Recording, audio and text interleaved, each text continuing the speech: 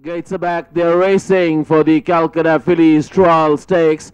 And even a dispatch from the gates by all the 5 runners. But as they sort themselves out, and it's Ashna who's rocking into the front, but a length and a quarter in front of Alisa. Not too far away, Alisa's Exception, 3 parts of a length away. There's Cadillac. A length and a half, 2 lengths away is the Hyderabad Challenger, Miss Lily in the claret jacket. They're passing the 1,000 meter marker. Ashna in the green and gold jacket is the leader. Very closely followed there by Alisa in the white cap. Another 2 lengths away. There we go back to Exception on the outside of Exception. There is Miss Lily. Another length and a half away. Miss Lily is Cadillac. They pass the 800 meter marker now. Back to the leader, Ashna, in a start to finish essay.